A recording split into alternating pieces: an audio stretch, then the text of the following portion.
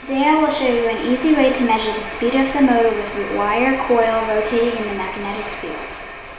We will use a simple motor built from the kit number 15, available at simplemotor.com, but this method works on any motor with similar design.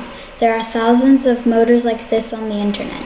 To measure the rotational speed, we will use a special attachment connected to the multimeter in frequency measurement mode. This attachment has an optical sensor or opto-interrupter. There is an LED, phototransistor, and a slot between them. Every time a non-transparent object passes through the slot, it sends a signal to the multimeter, which displays how many times in 1 second it happened. To get RPM, or revolutions per minute, we need to multiply the reading in hertz by 60, as there are 60 seconds in 1 minute. To measure the speed, we need to modify slightly the coil. We bend the ends 90 degrees and add a small piece of opaque material.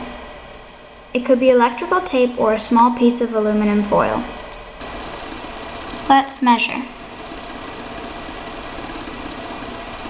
The reading fluctuates slightly as these motors are not stable.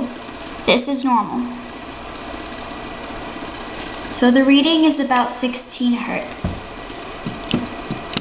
We multiply 16 times 60 and get 960, which is the RPM. This RPM measurement kit is available at simplemotor.com.